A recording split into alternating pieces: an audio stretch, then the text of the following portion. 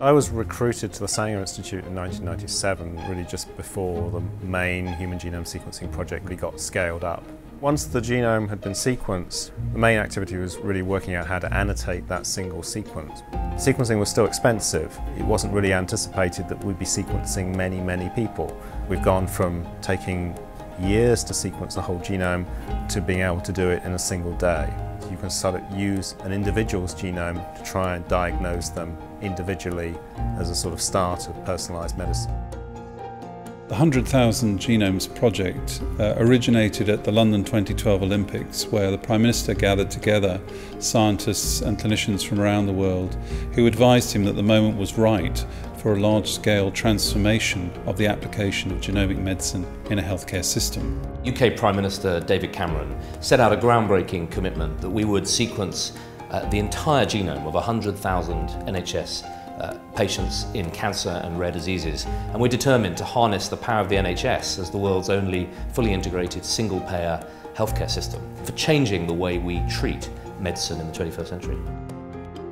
This is fundamentally a health service transformation program designed to dramatically change the application of genomic medicine in healthcare systems here and as a pathfinder for people around the world.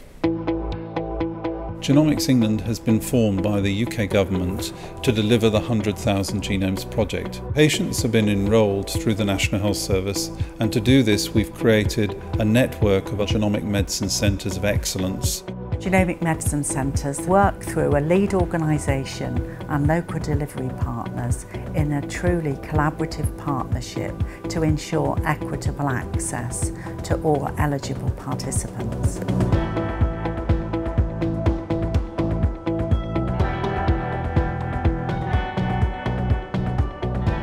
We're focusing on offering the opportunity to engage in the programme to patients who are most likely to gain benefit. Some of the focus of the 100,000 Genomes Project is on sequencing patients with rare inherited diseases. The role of the Genomics Medicine Centres is to identify and recruit patients with rare diseases who don't yet have a diagnosis, for whom screening their DNA may enable us to achieve that.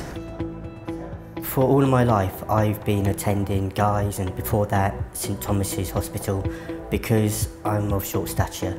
We've never really understood the cause or where this has come from. This was an opportunity to finally get those answers.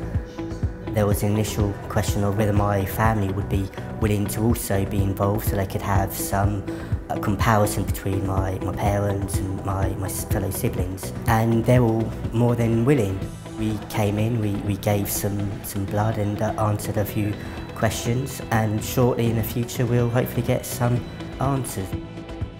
We're also focused on cancer because the genome of the cancer, the so-called somatic genome, can harbour mutations that tell us about how the cancer will evolve, what treatments the patient might best respond to, and may indeed also prime new opportunities for therapeutic innovation in the future.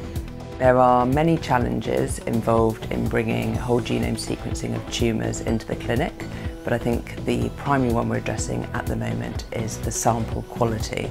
If we can drive up the sample handling and improve routine molecular pathology within our diagnostic labs, this programme will get excellent quality genomes and also leave a legacy of change within our English National Health Service. Clinicians enrol the patients in the genomic medicine centres, and their samples and clinical data are passed through to us. After we do some checks on the samples, we then send them to our NHS Genomic Medicine Sequencing Centre, which is at the Wellcome Trust Sanger Institute. That will be passed through to our data centre, where it will be combined with identifiable clinical data so we can return diagnoses to the health system for patient benefit.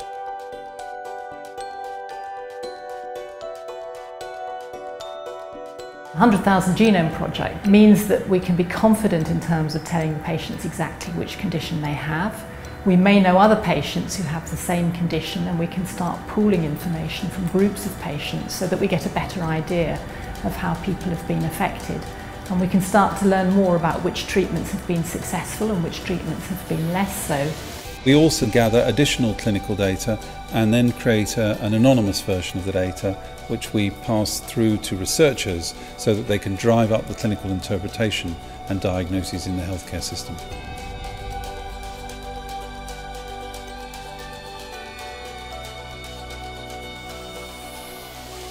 Since this is clinical data with a rich set of phenotype information from patient records, it's going to stay in a secure environment, and researchers have to come and work inside that environment. They're being organised into Genomics England Clinical Interpretation Partnerships. The Clinical Interpretation Partnership assembles a coalition of all intellects from the NHS, from academia, to drive up the interpretation of the data. In essence, what they will do is create more diagnoses flowing through to patients, better understanding of disease, new biological insights, and these may pave the way for new therapies and understanding better the journey of patients with cancer, rare disease and infection, so that we can produce better solutions to address this unmet need.